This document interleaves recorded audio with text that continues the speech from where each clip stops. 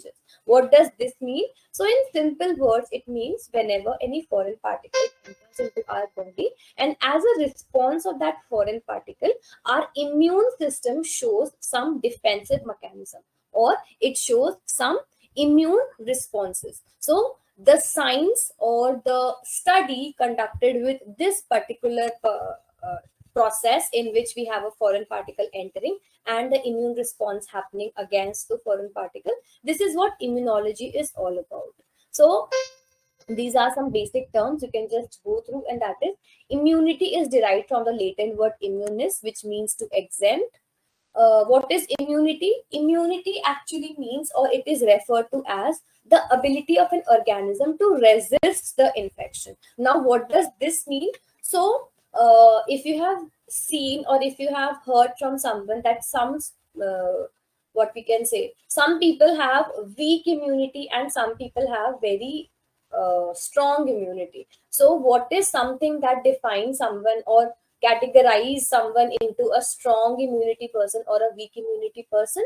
So depending upon how that person responds or resists the infection by a pathogen. You have seen some people catch cold as and when there occurs change in weather, but some people, rare of the rarest case, they become ill or there is some we can say any illness in their body. So those people who can resist the infection, they are more immune, they have more immunity, or they have stronger immunity in comparison to the one who catches common cold. I'm just taking the example of common cold. It could be any infection.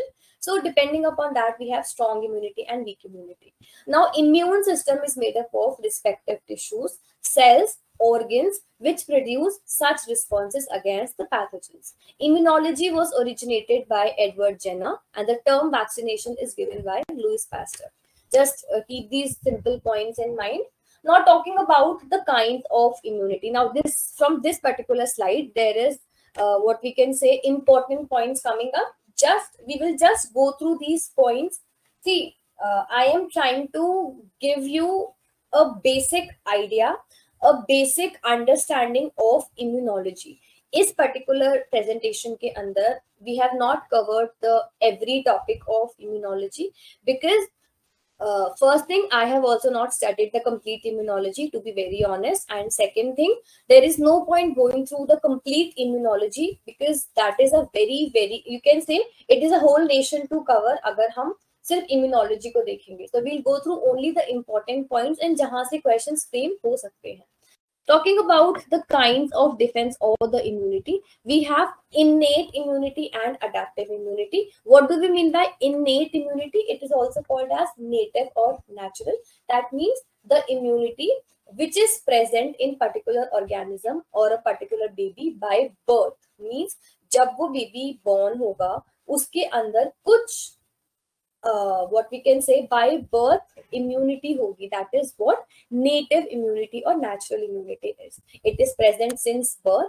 It provides the first line of defense. What do we mean by first line of defense? That means when any foreign pathogen enters, so these innate immunity cells provide the initial primary response to these foreign particles. Now, it cannot be acquired during the lifetime. Obviously, it is present since birth, so it cannot be acquired during lifetime. It operates against any foreign pathogen or the molecule. There is no memory. Now, what do we mean by memory and what do we mean by no memory? Now, it is an important concept to understand, and that is, let's consider we have an not an organism, just consider like you have a cell और या फिर और simple तरीके से अगर आपने ये चीज सुनी होगी, that is whenever someone catches chicken pox for the first time, so there are less chances कि वो person second time भी chicken pox को if he or she would get infected by chicken pox. The reason for that is when the chicken pox enters in our body for the very first time, what happens? Our body creates some memory against it. That if such protein or any protein related to this particular structure enters, how the body have to react. in the first time, like in the first encounter, when the body encounters the chickenpox pathogens for the first time, it does not have any idea about it, so it cannot fight against it. But in case of the second time, it knows that this particular protein is there, these spikes would be present, this particular structure would be there, and we need to find it, we need to fight against it this way. So in case of innate immunity, there is no memory. That means no memory is created. It is antigen non-specific. There occurs rapid response. There is very limited diversity. That means the cells which provide innate immunity are very limited in diversity. The cells involved in the innate immunity are, first one are the natural killer cells. Then we have macrophages, monocytes, sorry, neutrophils, dendritic cells, and the mast cells. They are found in the vertebrates and the invertebrates. Saliva, tears, mucus, etc. act as an external barrier, and they activate the complement system of the body.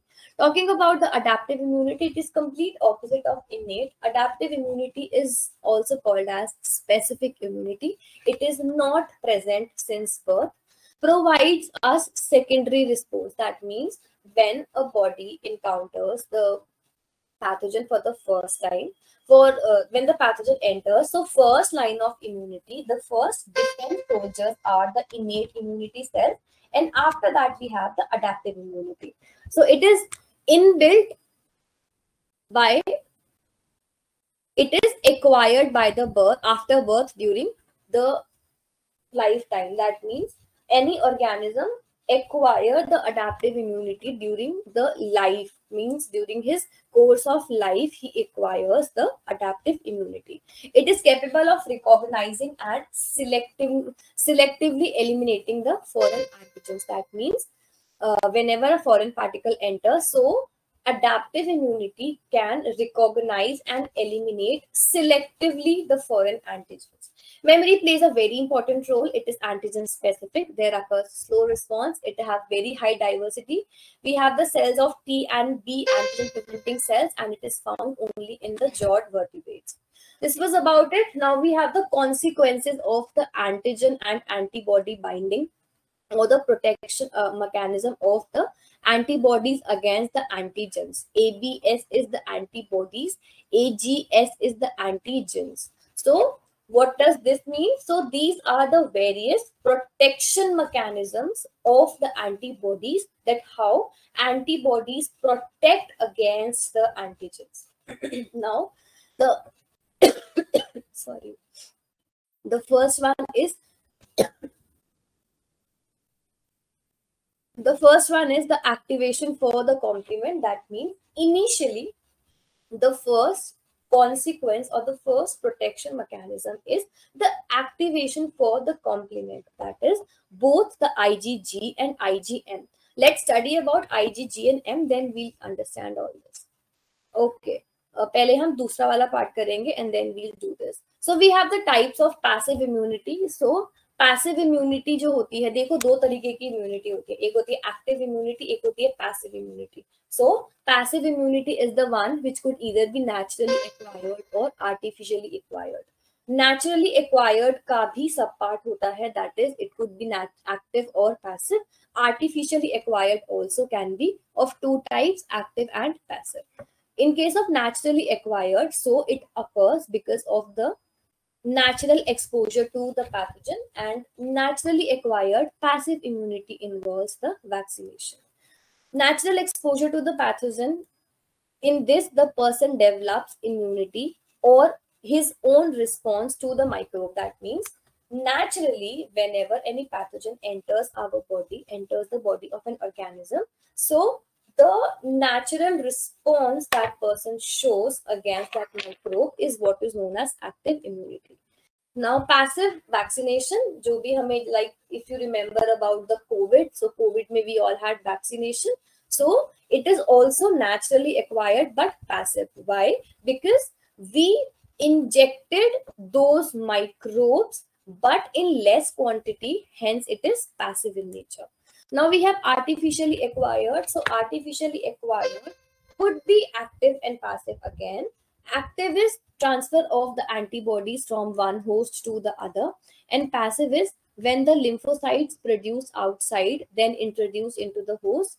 In this, the immunity resulting from the transfer of the antibodies form immune to an non-immune individual. That what does this mean? So artificially acquired का मतलब क्या होता है? पहले हमने, अगर हम उसको एक्टिव को समझेंगे, एक्टिव मीन्स हमने एक होस्ट से दूसरे होस्ट के अंदर एंटीबॉडीज को ट्रांसफर किया.